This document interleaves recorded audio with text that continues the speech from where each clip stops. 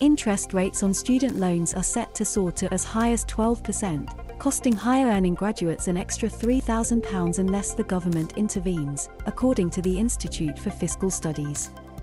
Interest rates on post-2012 student loans are based on the Retail Prices Index, with the rise in the RPI in March meaning most recent graduates in England and Wales will be charged 9% from September, up from the current rate of 1.5%. The IFS analysis found higher-earning graduates would be most directly affected by the increase, since they were more likely to repay their entire loan within 30 years of graduation. Other graduates would see any outstanding balance wiped after 30 years. Highly paid graduates, those earning more than £49,130 a year, are charged an additional 3 percentage points, so interest rates on their loans will rise from 4.5% to 12%. Those with student loans of £50,000 will accrue an extra £3,000 in debt until March 2023, when interest rates are next revised.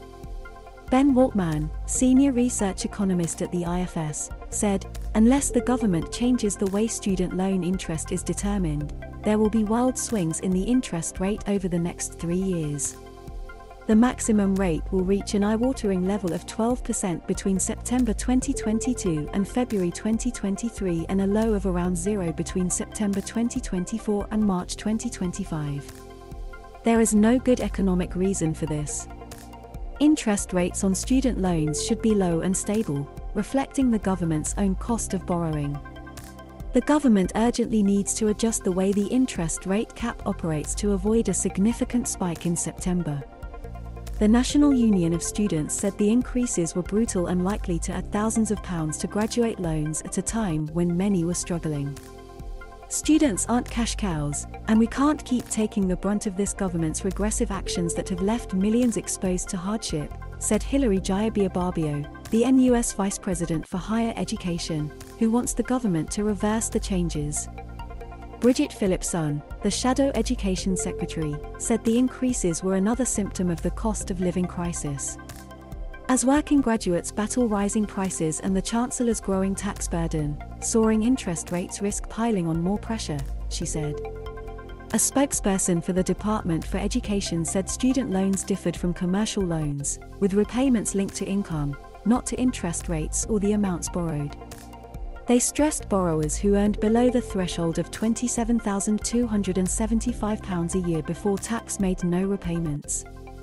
The IFS report makes it clear that changes in interest rates have a limited long-term impact on repayments, and the Office for Budget Responsibility predict that RPI will be below 3% in 2024, the DFE spokesperson said. Regardless, the government has cut interest rates for new borrowers, so from 2023 to 24, graduates will never have to pay back more than they borrowed in real terms. The government's recent overhaul of student loans will from 2023 extend payments to 40 years instead of 30, and bring in lower starting thresholds for repayments that are likely to cost lower and middle-income graduates an extra £30,000 across their lifetimes. Students who start courses in 2023 to 2024, and who go on to earn £50,000 or more, will save about £20,000 compared with the current loan system because of lower interest rates. Nick Hillman, the director of the Higher Education Policy Institute, said, "One modest thing the government could do immediately to ease the situation would be to move to a more respected measure of inflation." 4 years ago, the Office for National Statistics said RPI was a bad measure of inflation and should not be used in public policy.